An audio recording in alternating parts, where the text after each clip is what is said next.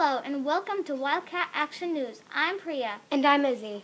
Today we're going to start out with this week's top story. Let's send it to Janisha with the story.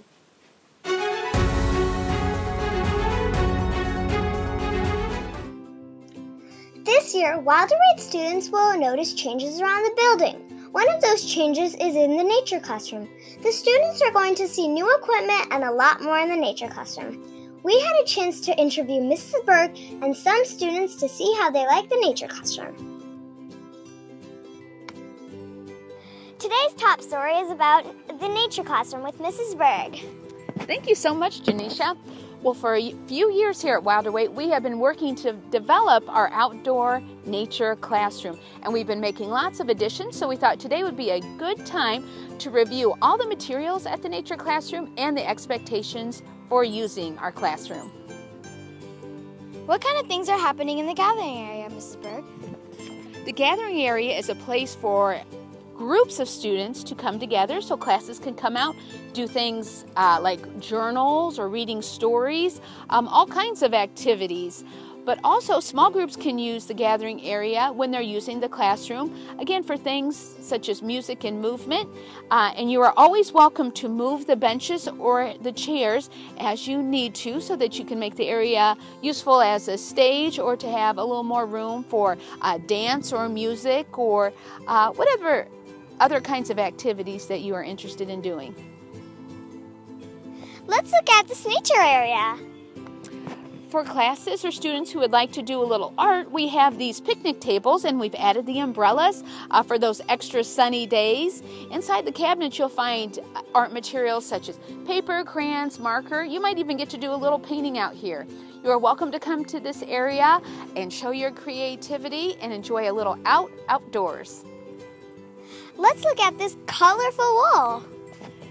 Well, yes indeed, Janisha, check this out. So Mr. Conley actually had seen an example of this online, and with a little effort from Mr. Bridgman, Mr. Hansen, and a few other people, we've now assembled our music wall.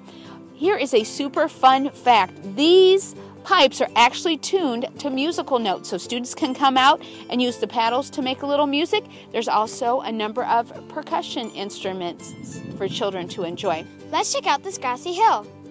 Mrs. Berg, what do Wildcats use for this? Well, actually, Janisha, a grass area is a requirement of having a nature classroom. This provides children with a space to lay in the grass and read a book. Sometimes I see children doing somersaults or cartwheels and just kind of moving their body in this area. There's lots of ways that children are welcome to use this area, whether it be to relax or, again, move their body. Mrs. Berg, what's happening in the garden area? Well, a lot of the work in the garden area actually happened this spring and then throughout the summer. I've got to give a little shout out to Mr. Hansen because he puts in a lot of time to maintain this over the summer so that we can continue to see our plants grow into the fall. As you can see in our garden beds, we had some tomatoes this year, some peppers and other vegetables. There was a section with some flowers, and now we are also growing our own pumpkins, getting ready for fall, and that's even reminding me of spook. So at this point in the year, there's probably not a lot you're doing in the garden area, but we will look forward to having students work in that area again next spring. Paisley, what are you most excited to do when you come to the nature classroom? Check out the books. Okay, thanks Paisley. Amelia, what are you most excited to do when you come to the nature classroom? The art, so I can draw a picture for my friends. That sounds very nice. Thanks, Amelia. Ethan, what area are you most excited about using when you come to the nature classroom? The building blocks. Thanks, Ethan. Ray, what materials are you most excited about using? I'm most excited to use the bubbles.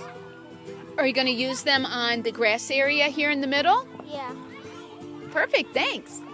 Aubrey, what materials are you most excited to use on the nature classroom? I'm most excited to use the puppets so you could play with your friends and then they would be the audience and then I would be the maker of the show. I love that idea. Thanks, Aubrey.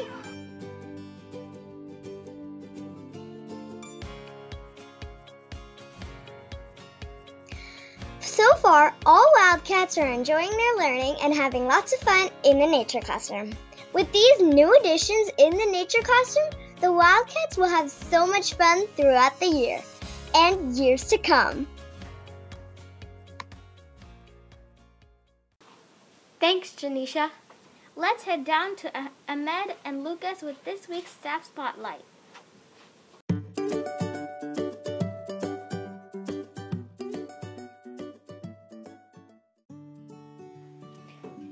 Hello, I'm Ahmed. And I'm Lucas. And today we are here with Mrs. Kreutz for this week's Staff Spotlight.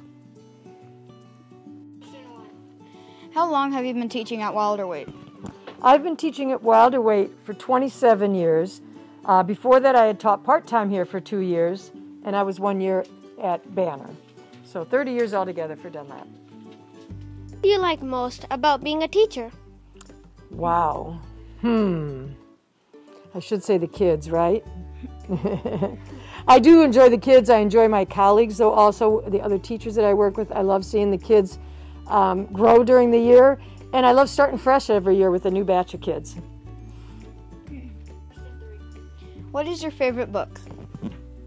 I have so many favorite books. I still have a couple of favorites from when I was you guys' age. One book almost no one's heard of is called Beautiful Joe. Another you've probably heard of, The Secret Garden and The Little Princess. But in my grown-up years, again, I have very many favorite books. I would say one of my favorite books was a book called Help. The Help. What is your favorite food to eat? Well, I think if you ask just about any of my students, they would tell you they know that one of my favorite foods to eat is popcorn. Where would you like to go for vacation? Oh, a vacation would be such a nice thing. I wanted to go on vacation this year to Maine.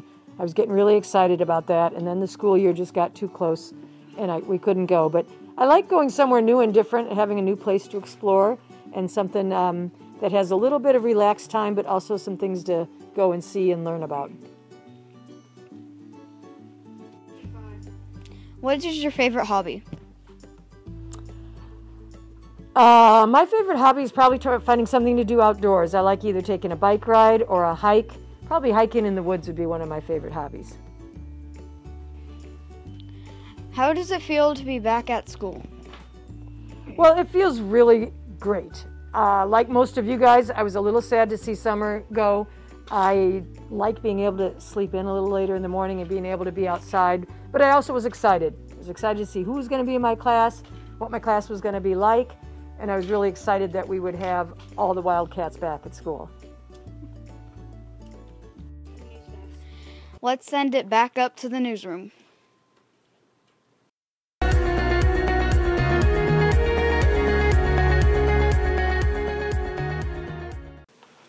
Now it's time for this week's weather report from 5A.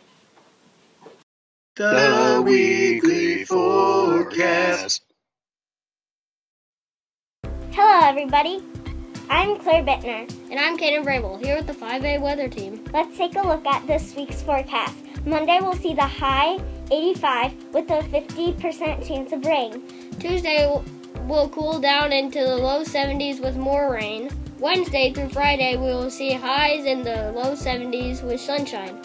Have a great week, Wildcats. For weather, I'm Claire Bittner. And I'm Kaden Vrabel. Let's check in with our new chefs, Chef Smith and Chef Minders, to see what is on the week's lunch menu.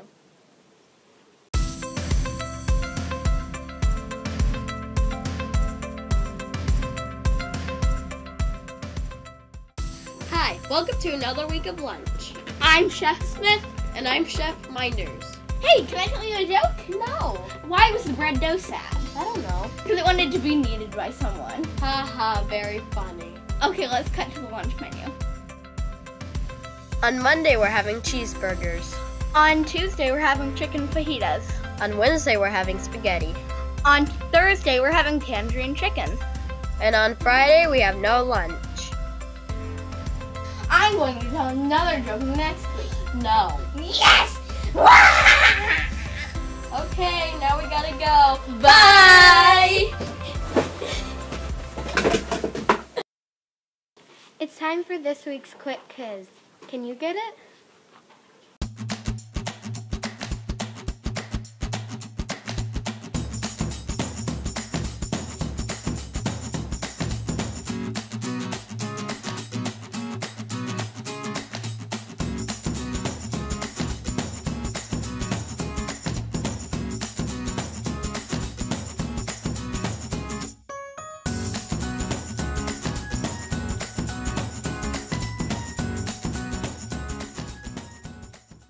We have a new segment this week that we are sure Wildcats are going to enjoy. Let's check out Hall Talk with Regine.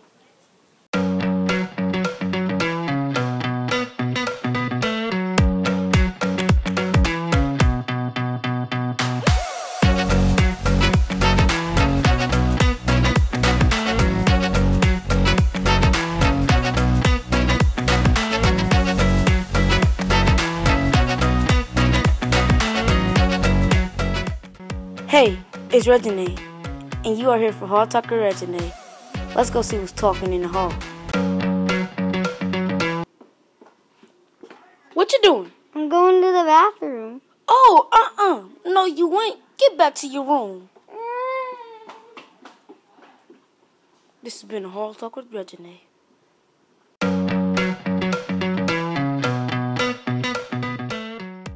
It's time to see what Joke 5H has for us on this week's edition of Joke of the Week.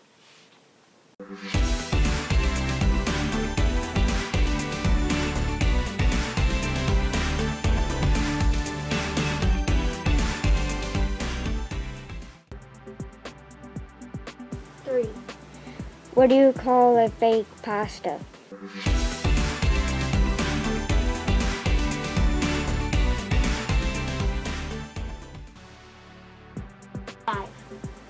An impasta. We are going to head down to Audit and Ishal to find out who this week's news quiz winner is. Hello, Wildcats. This week's news quiz winner is Katie from 3W. Katie will receive a special certificate and a candy prize. Keep filling out the news quiz and you could be our winner next week. Let's go back to the newsroom. That's all the time we have for this week. See you next time on Wildcat Action.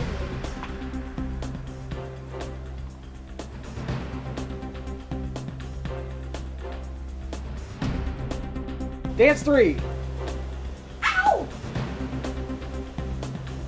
And hit the chord, Sasha, hit 1.